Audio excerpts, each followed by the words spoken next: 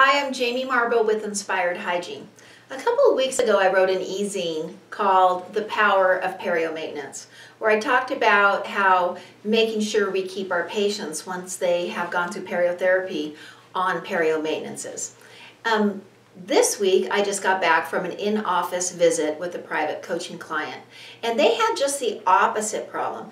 They were treating periodontal disease from the adult prophy standpoint proactively and enrolling them into perio maintenance, but the problem was they were finding themselves caught in a perio maintenance trap. So we talk about the prophy trap, but there's also such a thing as a perio maintenance trap. So there's a couple of tips I have here that I think if you follow, you're going to uncover if you're in a prophy trap and also maybe help keep yourself from getting involved in one. The first thing is know your numbers.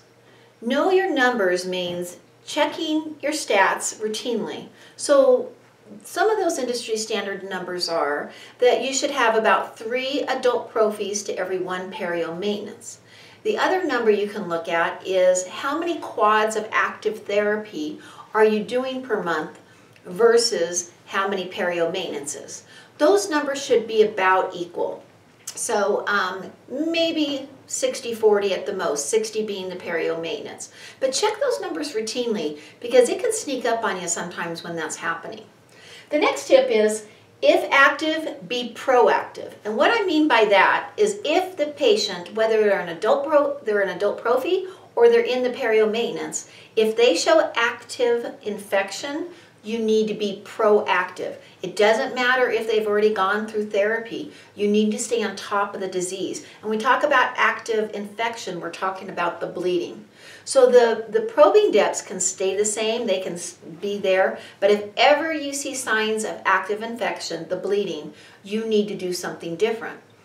So that could include, it may not be that they go back through SRP, through periotherapy again, but it may be that you try to use some other layering, some other tools, like are your hygienists laser certified? Is there maybe some lab testing you can do to see what their pathogens, the threshold of their pathogens. There's other things you can do, probiotics, locally applied antibiotics. So don't just think the one and done part works. You need to be on top of the infection.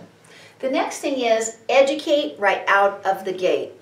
It is important at the time of the appointment that you are diagnosing and recommending periotherapy that that patient is fully aware that this is a lifetime commitment. Again, not one and done. That if we do this periotherapy on you, Mrs. Jones, then it's going to take care of the infection.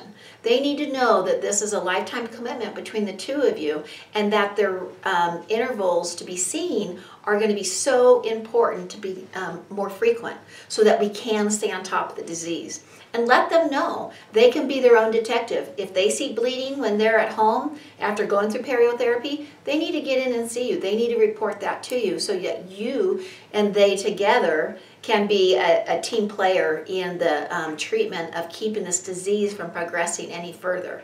So make sure you follow these 3 rules, and I think that you'll find that you won't get caught in the perio maintenance trap and you'll have healthier patients.